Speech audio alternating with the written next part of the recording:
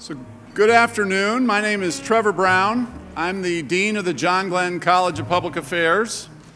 And to the faculty, staff, students, university leadership, distinguished guests, I want to welcome you to the installation of the Neil Armstrong Chair in Aerospace Policy here at Ohio State University and the College of Engineering and the John Glenn College of Public Affairs. What a tremendous, tremendous day. Who would have thought that the day after celebrating the largest graduating class in the history of the university, and for those of you who don't have that fixed in your brain or weren't there to experience it, that's over 11,000 undergraduate and graduate students yesterday, one of whom is from your community. An honorary doctorate was given to NASA Administrator, or former NASA Administrator Charlie Bolden, who some of you got to see last night, but it was a tremendous honor and a privilege for the university to bestow that award to him. But who would have thought that the very next day after such a tremendous event, the university could bring together all of you, such an extraordinary group of space pioneers, to reflect on the past and dream and plan for the future. It's a testament to the vision, the drive, and the collaborative spirit of this great institution and its leadership. Just about 5 years ago, we had the great pleasure to host the 50th anniversary of Friendship 7, John Glenn's orbit around the Earth. And at that ceremony, the university received two very generous gifts, both of them connected to Neil Armstrong. The first was a gift from Mr. Armstrong to Senator Glenn. It's a piece of the moon that rests on the ground floor of Page Hall. It's a small rock. It's not big. I always envisioned that a moon rock would be something massive. It's no bigger than a quarter. And along with the joystick from Friendship 7, which is on the top floor of Page Hall right across the way here, it's the item that people most like to take pictures of or selfies of, the moon rock. And when Neil Armstrong gave it to the senator, Senator Glenn immediately said thank you, as one would expect when handed something extraterrestrial, and then looked at it for a while and said, "Neil, this sure looks like a piece of your driveway."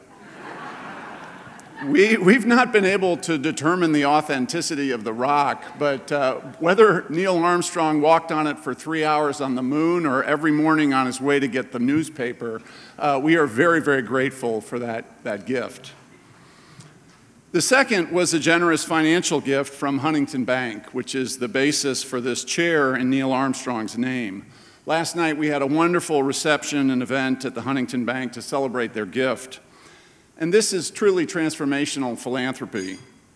Huntington's gift provides us the resources to do something we could not have done before. We could not have brought John Horack and his wonderful family to Columbus and Ohio State without this gift and this endowed chair. And having the endowed chair with John sitting in it will allow us to make tremendous contributions to aerospace policy research, teaching, and application. Now, many thank yous have been said in the last 24 hours, but I was raised that you can never say thank you enough when a gift is meaningful. So I also want to thank the Armstrong family for bestowing the name of Neil Armstrong on this endowed chair. Listening to Administrator Griffin this morning and then Professor Hansen at lunch reflect on the temperament and character of Neil Armstrong affirmed for me, and I'm sure for all of you, what an honor it is to have his name on an endowed chair committed to the pursuit of scholarship in aerospace policy. What struck me most was the combination of achievement and character. I teach management and leadership courses, and one of the great debates that students like to have is whether someone achieves greatness by virtue of what they've done, their accomplishments, what they've achieved, or who they are, how they engage in the world and the values that they carry with them. Now the answer, I'm sure all of you know, is that it's both. But this vexes young people of this generation, and some of whom are sadly cynical before their time.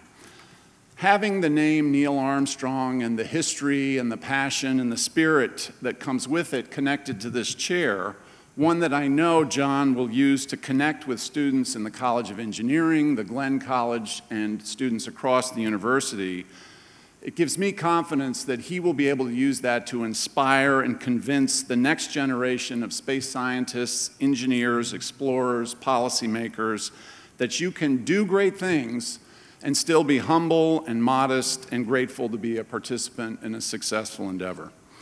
Finally, I want to thank the academic leadership and the Board of Trustees of the university for creating the discovery themes.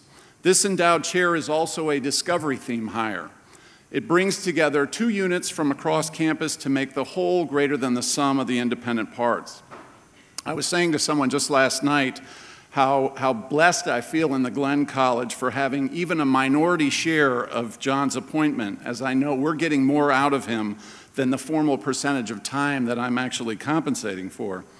Then I realized that Dave Williams in engineering is getting more than his contribution to John's salary as well, because John is the proverbial 110%er. This partnership and John serving as the inaugural chair is delivering far more than all the independent contributions that came to put it together. So now I'd like to invite my friend and colleague, the esteemed Dean of the College of Engineering, David Williams, to the podium.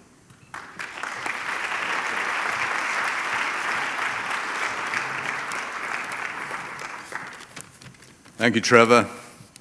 It's time to talk about John, actually. We've done enough thank yous and everything else. So it's actually been quite a long journey to the point where we are now, separated only by a provost, which is a good separation. John and I first met almost a decade ago down in Huntsville, Alabama. And those of you who've been around today know that the thread of Huntsville runs through this whole meeting. I was then the newly installed president of the University of Alabama in Huntsville, and Margie, my wife, was invited to take part in a program called Leadership Huntsville, which she did.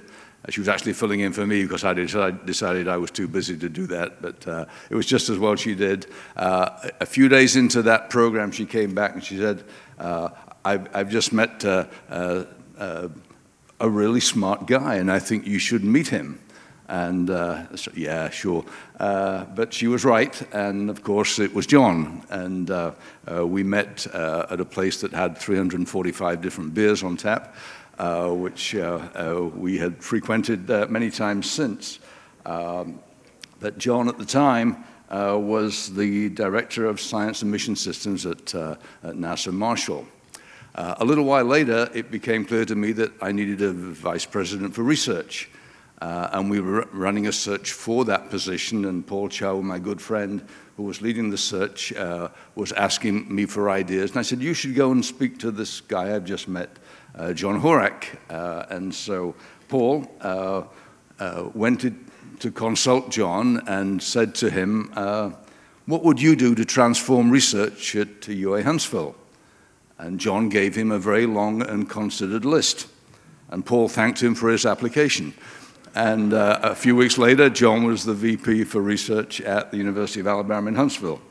Now, in less than 3 years at that university, he took our research expenditures from just over 60 million to just over 90 million, and it went on to be over 100 million. And in doing so, he transformed that university into the smallest, but still one of the only 75 public research universities in the nation to be in the Carnegie Tier 1 research universities, an extraordinary transformation led by John. John is a rainmaker for creative faculty, and he is a magnet to sharp undergraduates, just as he's doing already here with Liz Newton, moving many of our students into the international sphere to present their work.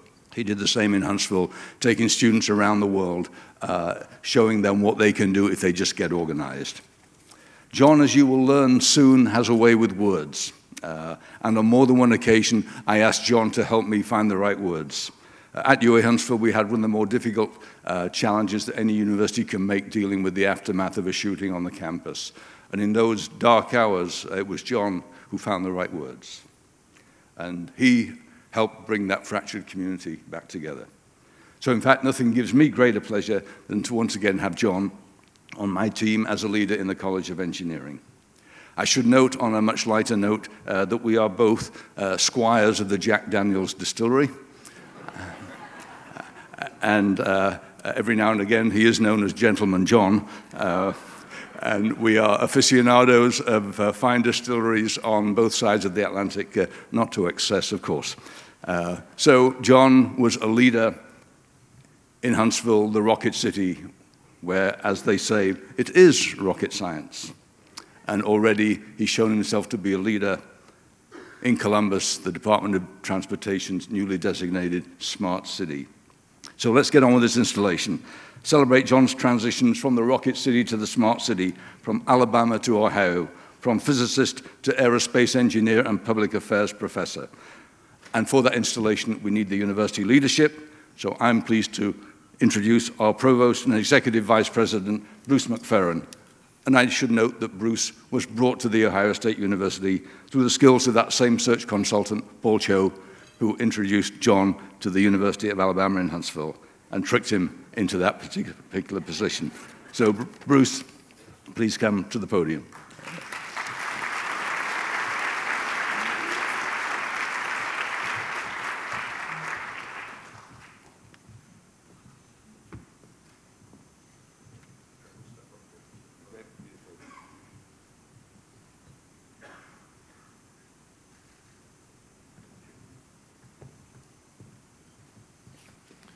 This is the chair document.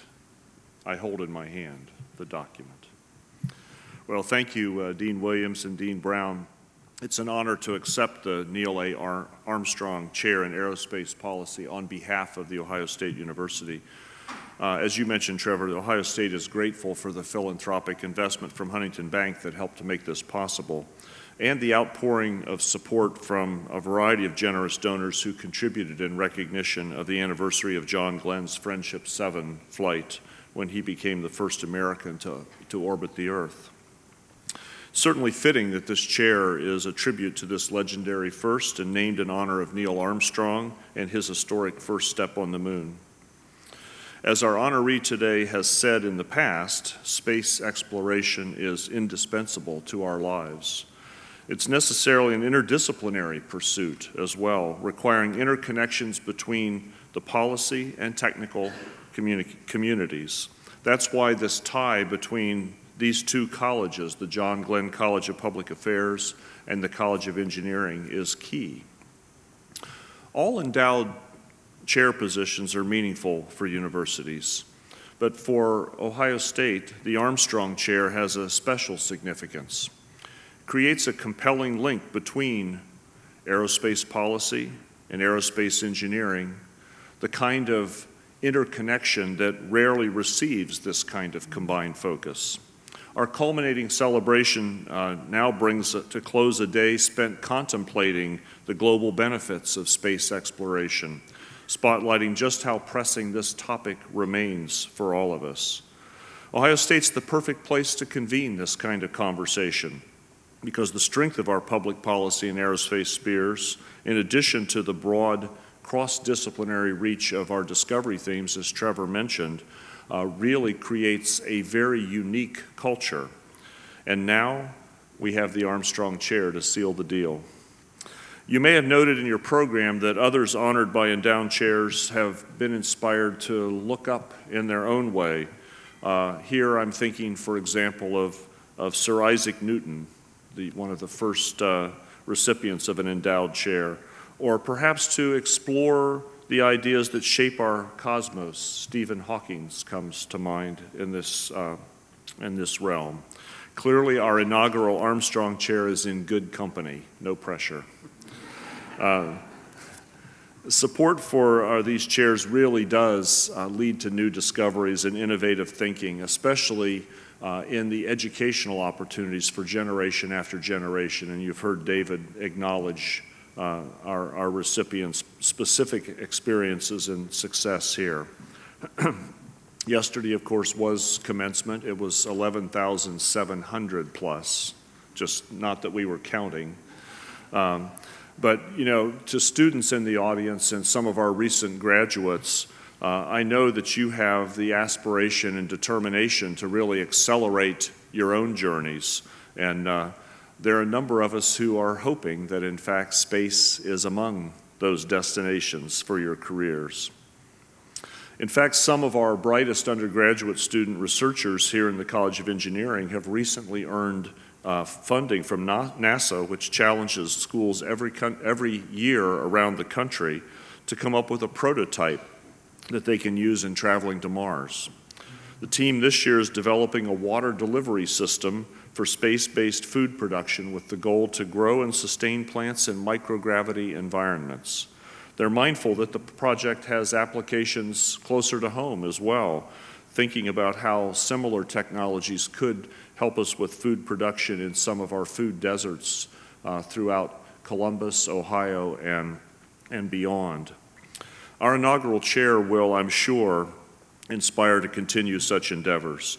As provost, I'm deeply grateful for the recognition that these chaired professors confer on our faculty.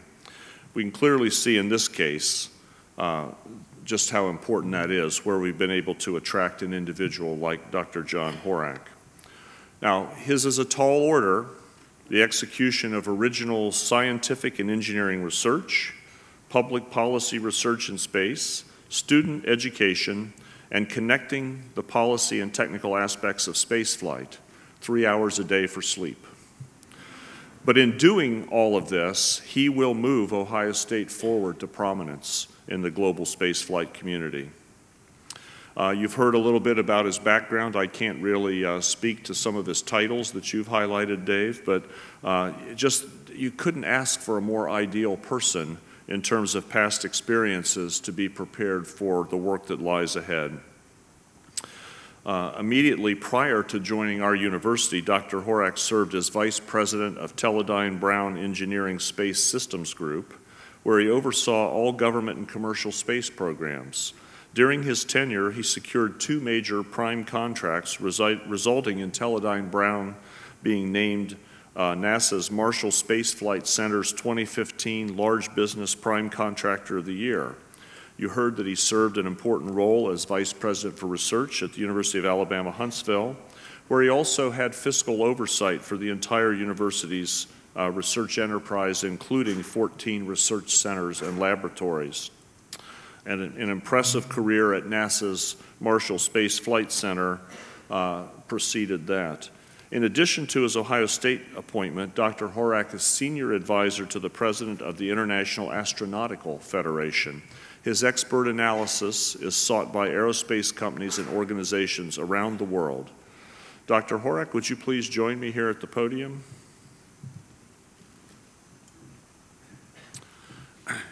It's my pleasure to formally install you as the inaugural Neil A. Armstrong Chair in Aerospace Policy. Please accept this medallion in recognition of this honor. We'll step over here.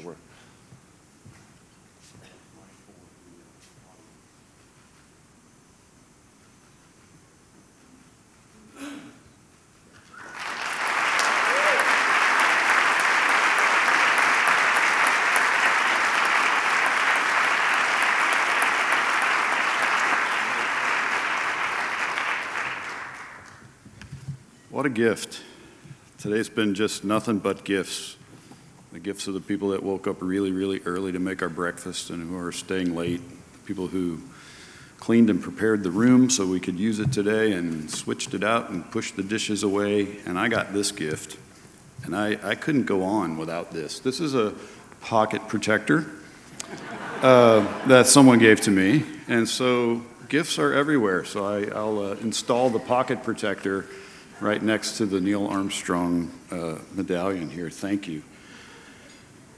Gifts like your presence, the time you've taken today to honor Neil Armstrong, your participation in the celebration. Thank you. It's an honor to be here to celebrate with you Ohio's history and to add momentum to Ohio's future in space exploration as the Neil Armstrong Chair in Aerospace Policy. I'm especially grateful to the Armstrong family, to Mark and Rick, to June, to Carol, to Huntington Bank and Mr. Steve Steinauer and his leadership team, to Dean Williams, to Dean Brown, Provost McFerrin, and to the entire Ohio State community for this incredible opportunity. I'm humbled by your investments in this endeavor, which will certainly be, as Provost McFerrin said, an enriching journey. Journeys are long, They're unpredictable trips into uncertainty. Oftentimes they start from a very extraordinary, ordinary place, like Albert Einstein sitting on a train, looking at the clock as he recedes away, riding backwards and wondering. Or, this time of year, everyone gets excited. There's a spring training baseball field somewhere in Florida or in Arizona. And often these journeys produce results that are more incredible than anyone could imagine. In Einstein's case, general relativity, and in baseball's case, even the Cubs finally won a World Series. So John Glenn's journey to space, Neil Armstrong's journey to the moon, and our journeys are similar. We work hard and we struggle and we move forward with hope despite uncertainty and adversity, and as a result, we grow. We transform ourselves and the world, often for the better, and often in very indescribable ways. I hope you've been able to see that play out today in our discussions. The origins of space exploration include the Nazis' construction and use of the V-2 missile in war, an intense competition between the United States and the Soviet Union in the Cold War. And today, space exploration profoundly impacts the quality of life of every human being on Earth. Space has gone from being an immensely competitive national activity of singular accomplishments to being a collaborative international enterprise essential to nearly every facet of our daily lives. In the early days, we watched men from 2 countries launch to orbit or the moon. And by now, we've watched dozens of flights with hundreds of men and women from 37 different countries go to orbit. Communication blackouts were significant obstacles in early spaceflight missions. And today, we have instant, full-time, worldwide collaboration for anyone with a smartphone. We've visited space with spacecraft to every planet in the solar system, whether you count Pluto or not. And we've discovered thousands of more planets around distant stars. Several human machines and a recording of Chuck Berry have actually left our solar system.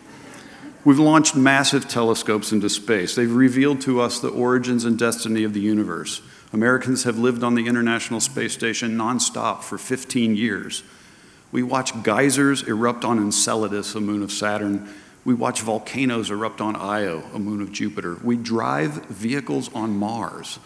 We dream of exploring the ocean of Europa, another moon of Jupiter, which we know has more water than the entire Earth. On Earth, people used to get lost. School friends used to move away and be lost to time. And now, thanks to spaceflight, communication, and navigation satellites have made it possible to never be lost and never be alone again. Millions once gathered in person to watch a rocket launch, camping out for days in the hot Florida sun, and now millions watch the rocket land on the internet and in high definition. And Ohio's past contributions to this journey of space exploration are obvious. And if my wife didn't tell me I always had to empty my pockets before I gave a speech, I could take an Ohio quarter out of my pocket. You remember the state quarters? My kids collected them. Now, only the most important things human beings do go on your money. And the back of our Ohio state quarter, which you probably remember, it's our Ohio snapshot among the 50 separate pictures which document the contributions from each state to the growth of the United States. There are 2 things on the back. The first airplane, built by 2 Ohio brothers and an Ohio astronaut, our Apollo astronaut, Neil Armstrong. He was born here, he lived here, he taught here, he retired here. Neil Armstrong and John Glenn continue to inspire Ohio, the state which has produced more men and women to become NASA astronauts than any other. Ohio, a state that is home to critical NASA and U.S. Air Force space facilities and activities. Ohio, the world's 26th largest economy. Ohio, the #1 supplier to Airbus and Boeing. Ohio, where aviation and aerospace are a source of high-paying and hard-to-export jobs for over 40,000 people. Ohio, where aerospace and aviation generate over $7.6 billion of economic activity each year. So what goes on the back of the Ohio quarter the next time? And that is up to us. It'll be determined by the people in this room and by the people with whom we choose to work. We will be propelled by Huntington Bank's investment in the Neil Armstrong Chair at Ohio State. And this generous investment in our community will be our rocket fuel. And not surprisingly, it's made by bankers who know exactly the kind of rewards great investments can bring. Now, our journey, like any journey, is not without uncertainty. There's been ongoing malaise and questions in the United States around space exploration. The shuttle has retired. We currently can't launch our own astronauts. The next great space telescope is behind schedule and very expensive. And what's next? Moon, Mars, moon, asteroid, nothing? What about the budget? These are troubling questions. Nevertheless, and I think Al Worden said this, the US and the rest of the world are going to continue to build and benefit from space exploration. Human spaceflight, planetary exploration, science, Earth remote sensing. These non-military peaceful activities, I believe, are going to be more globally cooperative than nationally competitive, and they will rarely be the result of any nation going it alone. In my view, maximum long-term success for the citizens of the United States and of all countries will require the United States to supply significant leadership around four main themes. First, the United States government must continue federal investment to grow a vibrant commercial space market. Healthy commercial markets and vibrant innovation are preconditions for the United States and the world's long-term security and sustainability. I mean, imagine walking through North Market here in Columbus. It's thematically integrated, it's vibrant, it has a wide variety of products and services that are available for purchase by anyone, not just the mayor or the city council or Senator Portman. Anyone can go in there. And the space market itself is also something that needs to be vibrant and varied. Should include cargo launch to space, cargo resupply, human launch, knowledge generated about the Earth from space observations, and these products must be available to and widely desired by customers who are not just the United States government. Second, we can't achieve all of our objectives through the private sector, nor can we achieve all private sector objectives using the federal government. Public and private sectors have appropriate and distinct roles. And if you think about the federal interstate highway system, what commercial company can you contrive that could meet the broad range of objectives fulfilled by that infrastructure, ranging from how you got here today to how your goods get to the grocery store and how we move people and things that are critical to our security. Therefore, we must also continue the US government's infrastructure focus by using today's International Space Station, finishing and flying and using tomorrow's Space Launch System and Orion capsule. Third, I believe the United States should declare and pursue the moon as the next waypoint in our extension of human presence into the solar system as we grow our economic sphere of activity and learning deeper into space. This is not to say we don't go to Mars, but the moon is an essential proving and staging ground for further exploration to test our engineering limits and our biological limits. Just like when you get your driver's license, you don't start out by taking the family car across the country on your very first trip. Building lunar infrastructure is an essential next step. It's feasible within timescales associated with federal budgets and election cycles, and it's also where the rest of the world would like to go, but themselves cannot lead. We have ready-made collaborators, and the United States can profit as an anchor tenant of a global moon village that allows us to share and advocate our values, to build our economy, to push our engineering limits, and to project our strength without having to fire a single shot. Fourth, the United States should deeply engage in civil space collaboration with the world's emerging or fragile economies. Most people in the world, and in fact most of the economic growth to be seen in the future, and probably most of our significant challenges and opportunities will come from these emerging and developing countries. Mutual self-interest, engagement, and collaboration in space serves as a major bulwark to fortify strong relationships on the ground. And this is as important economically as it is to our national security. Now, when I was 10 years old, at the height of the Cold War, the United States linked an Apollo spacecraft in orbit to the Soviet Union's Soyuz.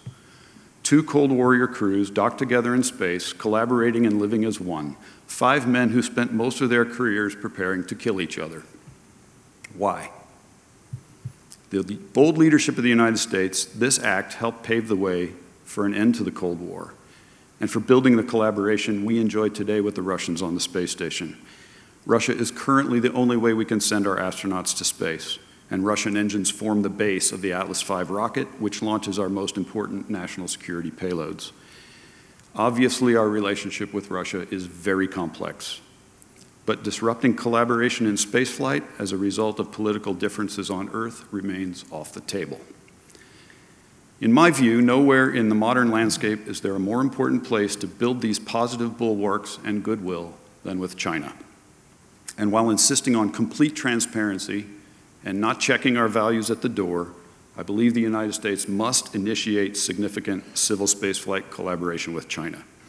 We must work together with the Chinese across a wide range of opportunity to solve orbital debris or space junk challenges in orbit, to improve our collective ability to see the Earth from space, to address worldwide pollution, natural resource, disaster management, water quality, and agriculture issues, to assure all parties of satisfying their legitimate national security needs, and to move beyond human exploration in low Earth orbit to cislunar space, to Mars and beyond.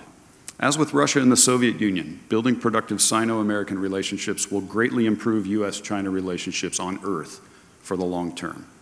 So with these 4 themes, with time and hard work, I actually think we have justifiable optimism about the future of US and worldwide space exploration.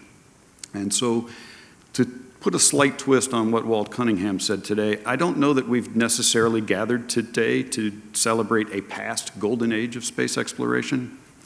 In fact, in many ways, I think we can think about the golden age of space exploration beginning the very minute you walk out that door. The time is now.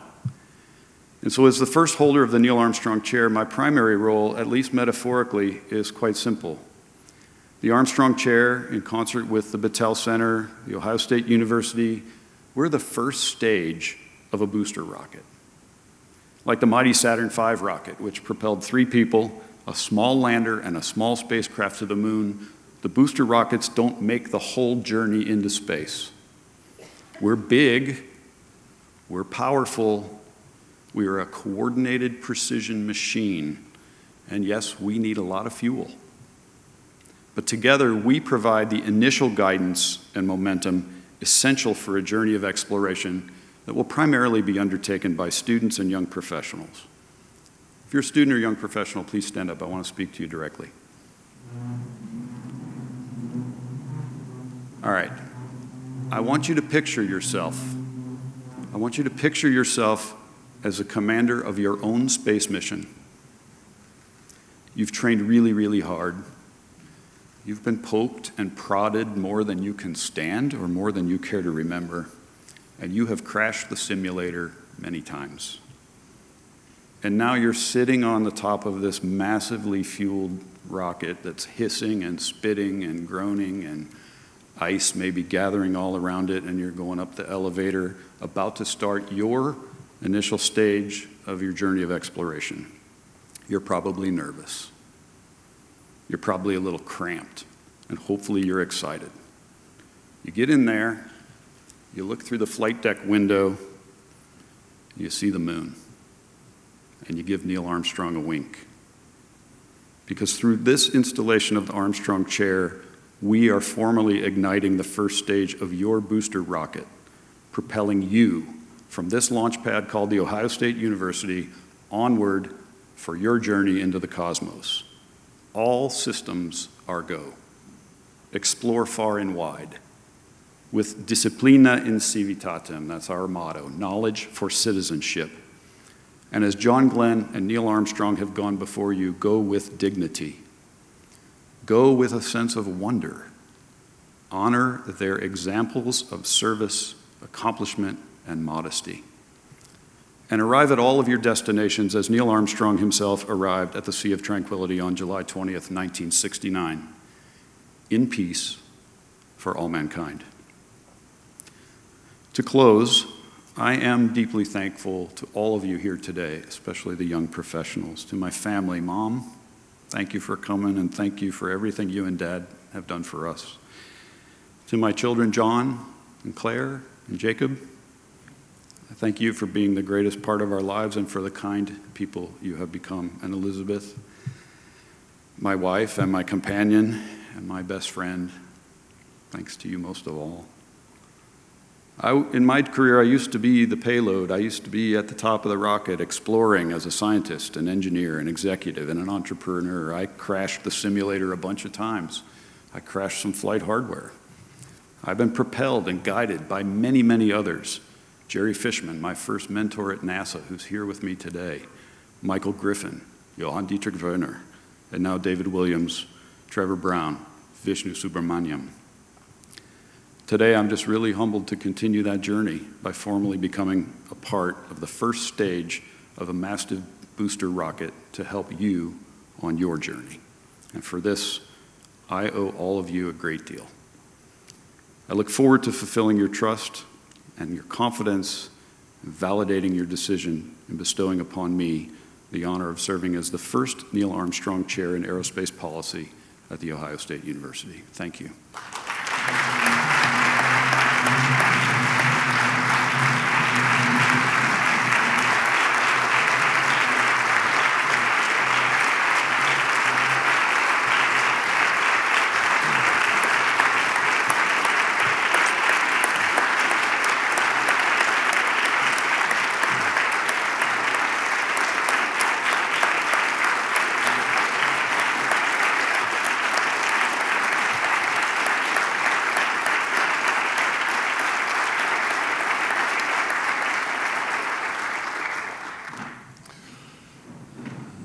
So well spoken, John. Thank you so much. We're profoundly proud and grateful to have you here in this role.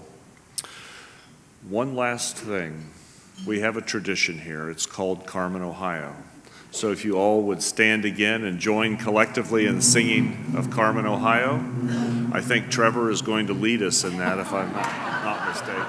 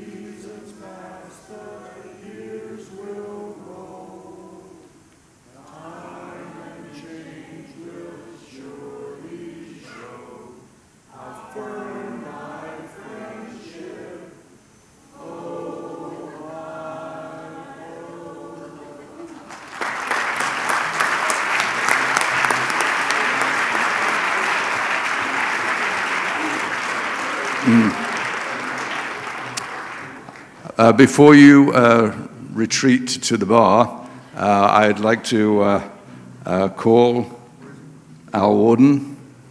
Please come. Okay, and Steve Lee have a small gift for our new endowed chairholder. Thank you very much, Steve. We've snuck up on John with this one. Al and I were talking earlier on about Pete Conrad, and it reminded me of something that you should never make a bet in the space industry, right? That's right. I think he'd said, woo-wee, that was... But I lied. You lied? I lied, yeah. Don't know what it was he said. But I do that a lot. Yeah, that's okay. Something about that might have been a small step for Neil, but it was a big one for me. Well, well, there we have it. It's your show. Well, we... in that spirit, you should never make a bet in the space industry. I made a bet with John a while back when we were waiting for the chair announcement. And I bet him that if he got it, I would buy him his favorite 12-string guitar. No, I didn't do that because someone else had bought it. Well, I didn't do it, John. It's not my fault. So this unstoppable rocket man's been helping me today, amongst the other Apollo astronauts and organizers. As you know, we've been working in Guatemala. We got Jim Taylor to take a special gift off the production line, and I'm just going to give it to you. It's got to go back to Jim Taylor to sort out, but this is our gift. It's got to get finished, right? Everything's got to get finished. finished. It up. Okay. Give me 2 seconds and I'll hand it to her. Where is it? There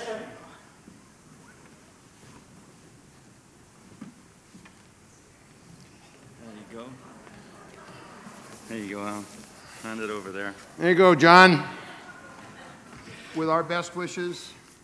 It's signed by a whole bunch of guys. Hope you enjoy it. I hope I don't drop it. But I think you probably ought to get it finished. I've heard him play. I don't think we should get it finished. There you go. Thanks for that. Yeah. Thanks, man. That's really cool. Good luck, John.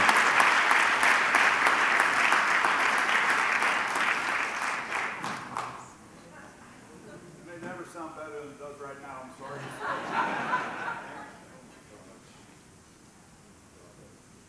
Sorry, I'm out of words. Thank you. Thank you.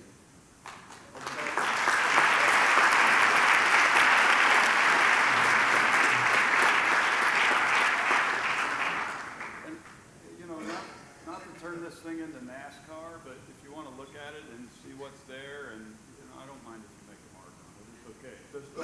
Just don't scratch my guitar after it's finished. But I'll leave it up here so you guys can come look at it. And, you know, Dr. Sokol, if you would have a chance to sign, I would appreciate it, Mark, Randall, and all my friends, colleagues, people who want to be my friends.